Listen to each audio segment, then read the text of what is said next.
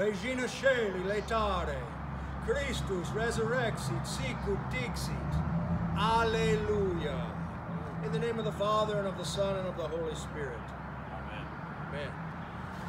It is so good to be able to be here with you all today at this wonderful parish and sharing the celebration of the Eucharist with Father Stubbs, Deacon Michael, and everybody else here. These are strange times for us as a church community, but we are still here. We are still engaged at the ministry at hand. The church is ever present in word and sacrament, and your fellow churchmen from Wichita County bring a hearty greeting to you all. As far as I know, we are all still well. Our dear, now retired Bishop Eicher used to tell us, keep the main thing the main thing. These lections today are very much about the main thing.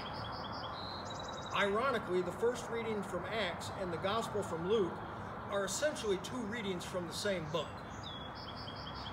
The events depicted in the Gospel would be before the events in Acts, but it gives a good point. It very much emphasized how it was in the early church, the way they recognized Christ in the very first days, and later as it went on after the ascension of Christ, when the church was just young. An important thing to see here is at the time of the writing of the Luke-Acts text, the Eucharistic celebration in the church community was already decades old. It's written backwards through the historical lens of being a Eucharistic community.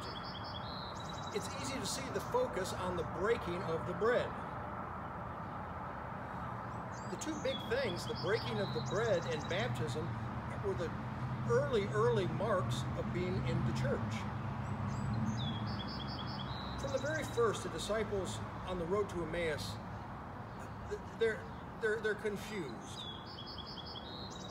They really don't understand what it was when Jesus was going to redeem Israel.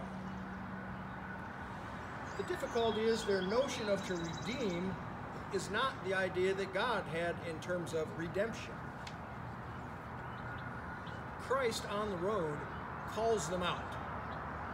If you'd studied the prophets, you would understand. Christ's life and mission has nothing to do with running Roman legions out of Jerusalem. And it has everything to do with human sin. It had everything to do with the restoration of a broken covenant in the only way that preserved God's justice and mercy all at the same time.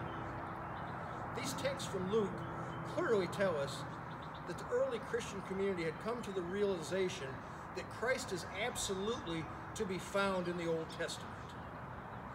And given time to make the connections, they have a gestalt, or an aha moment, about these connections. In the words themselves, and beginning with Moses and all the prophets, he interpreted to them all in the scriptures the things concerning himself.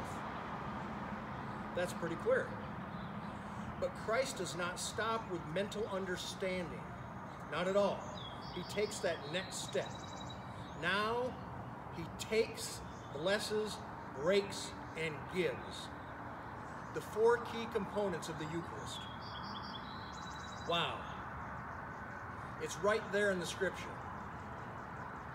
Their eyes were opened. They were able to recognize Christ, and their hearts burned within them. What did they say to Simon Peter when they get together? They told what had happened on the road and how he was known to them in the breaking of the bread. Luke is very consistent with what he's trying to tell us. As we move forward in history and get to the events in Acts, Peter gets it. The church gets it. Some of everybody else gets it. Who are we and what do we do? How about this? Repent, be baptized, every one of you, in the name of Jesus Christ for the forgiveness of sins, and you shall receive the gift of the Holy Spirit. That's a great first start, but where do we go from there? That all takes place in a day. There is more. Acts goes on to tell us. They devoted themselves to the apostles' teaching and fellowship, breaking of the bread, and the prayers. Not just any prayers, the prayers. Likely to include the Psalms, but most likely to include the prayers of the Eucharist.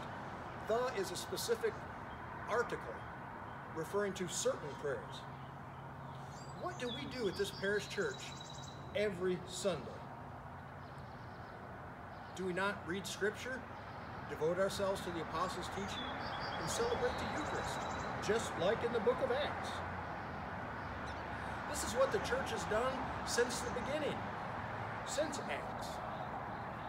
Any Christian throughout history could go almost anywhere in the world and see the celebration of the Eucharist from any given century. If they could today watch as we do this right here, they would know exactly what we were doing. The Holy Mass recreates exactly what we heard today in our scripture readings. We gather, we take, we bless, we break, we give. We devote ourselves to comprehending Christ in sacred scripture. We become immersed in the teaching of the apostles who succeeded him. We devote ourselves to the ancient prayers. We experience the support and fellowship from our community of faith. We share with others through outward ministry. What do we do here? What's Martha's Kitchen? Sharing with the community through feeding people that are hungry and doing right what we're doing right here today. And very most of all, I hope our hearts do burn within us. And in just the next few minutes, Christ will be present right here to us on this altar. The earliest of Christians came to know Christ in a very intimate and unique way via the Eucharist. The church has not stopped doing this and will not stop doing this. Not for some virus, not even if the gates of hell open against it. What we do at this altar is absolutely the main thing. And here at St. Paul's, it has been kept the main thing, much to the credit of your rector. It is the absolute beauty of the continuity of this historic church. It goes directly back to the apostles. Christus resurrexit sicut dixit. Christ is risen as he said. Alleluia.